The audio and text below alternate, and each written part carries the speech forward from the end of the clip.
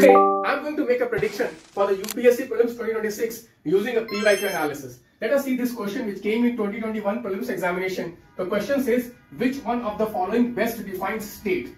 First of all, I'll tell you why this PYQ and this concept is important for 2026 Prelims examination. Guys, recently, many countries like France, UK, Canada, Australia, they have recognized Palestine state. Guys, in this context, Montevideo Convention on Rights and Duties of State has been in news. This is very, very important. Guys, under this convention, a state has defined by 4 characteristics. For example, first one is the defined territory, second one is permanent population, third one is government, and fourth, a capacity to enter independent international relations with other states. Guys, you can see there, out of these 4 options, option A meets this criteria, which is a state is a community of persons permanently occupying a defined territory, independent of external control and possessing an organized government. Guys, this is the correct answer. You can see this definition of state is in news, guys, because of the Palestine state. You may get this question. Please do prepare this Montevideo Convention. Guys, like this every day I'm giving you top 10 questions by linking the PYQs and the current affairs in my lunch test series. You can join this lunch test series and start practicing these top 10 questions.